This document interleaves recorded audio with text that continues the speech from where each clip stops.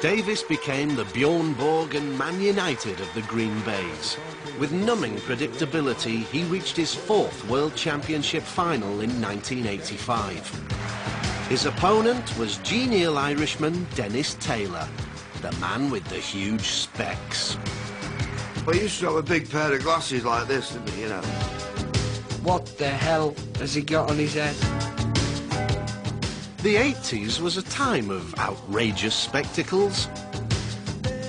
And Dennis wasn't about to be left out. OK, you can open them again. Suddenly Dennis Taylor's like, you know, dragging snooker into that realms of lunacy. There we are. We think we should have a quick look at Dennis. There's no way you'd walk around in a pair of those unless it significantly helped you. I'd rather miss shots, you know, than put them on. He used to wear contact lenses, which he found irritated his eyes. So I decided I'll have to get glasses. I hope to God he didn't have them made for the family, because that would have been a weird outing money when they came down the hill. But those glasses made such a difference, and without the spectacles, I don't think I'd ever have been world champion. Looking ridiculous but playing amazingly, he stood shoulder to shoulder, almost with Davis. If I was going to remember anything from all the matches I've played, it would be the final with Dennis Taylor. First frame, Steve Davis to break. I remember the 85 final vividly. Steve won every frame in the first session. I wanted the floor to open up in the Crucible Theatre. Steve wasn't missing a shot. We turn up, Davis does the business, we go home with a trophy, bring a low load around the back for the prize money and go home and have a beer. Got psyched up for the first couple of frames of the evening session. Steve won the first frame, 8-0. Well, a perfect performance by Steve Davis. 8 frames to 0. There I was 8-0 in front, looking around, lost the plot. One shot changed the whole final round.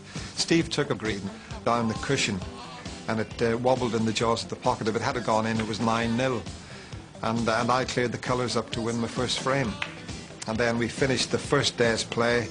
I was only 2 behind at 9-7. 6 frames in a row. Marvellous performance by Dennis Taylor. Steve Davis looks invincible at the start of the day. Dennis Taylor has played beautifully this evening to narrow the gap to only 2 frames. And the second day was a complete nightmare for me. It was survival to try and get to the finishing line. And it was destined to go all the way.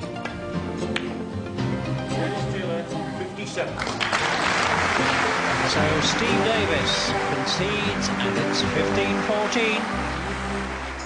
And it's there. And the audience as thrilled as Dennis Taylor. Now 1 frame behind at 17-16.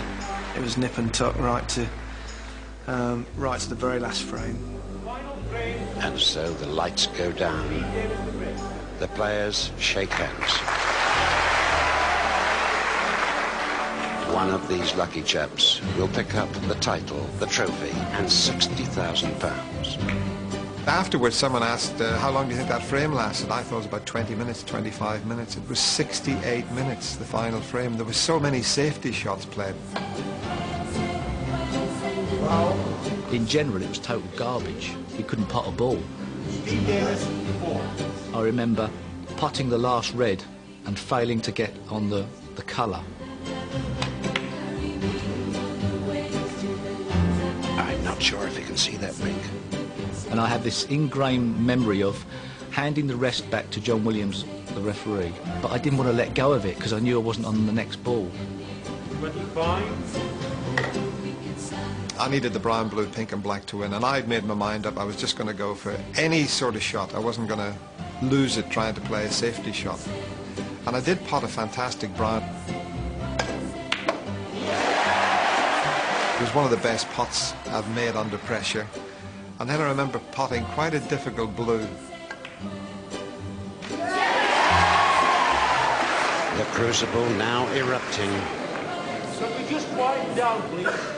And I potted quite a difficult pink as well, with the white bill on the cushion.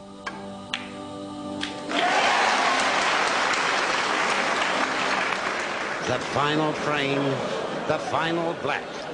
And I always remember where the black was sitting because it was tight on the side cushion just above the middle pocket. What do you do with this one, Dennis? Thank you, ladies and gentlemen.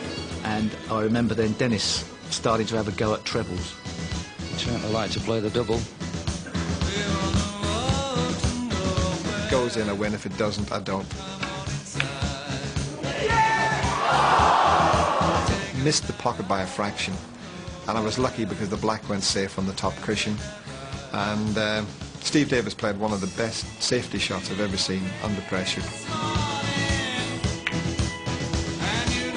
He doubled the black from one end of the table to the other, missing the white by a fraction.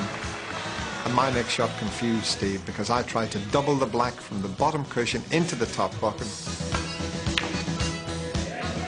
Hit it hard enough. If it didn't go in that pocket, it might fluke it in the bottom pocket.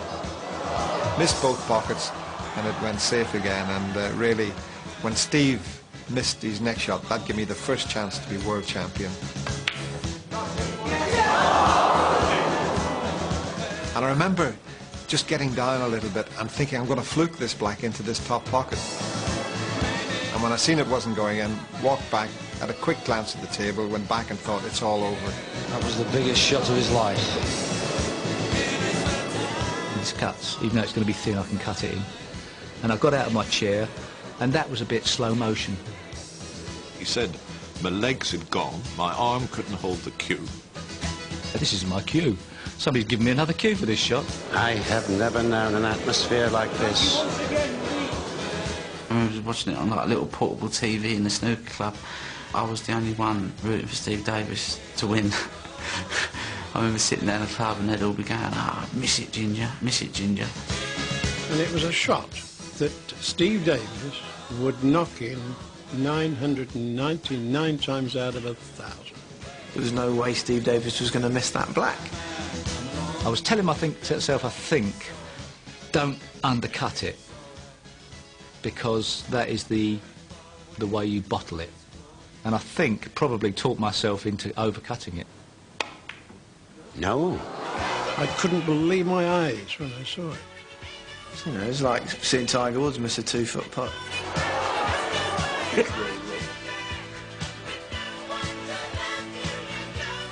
He walks around and sits down. So the white ball whizzed round the table. I knew full well that it was going to be a very easy pot. But there was so much pressure on both of us at that stage that you couldn't miss anything. Out comes Taylor, his face like a beetroot. In fact, throughout that last frame, he was getting whiter by the shot and I was getting redder by the shot. This is really unbelievable. Every nerve in his body was literally shaking. Probably Ted Lowe was more nervous in the commentary box than I was out on the table.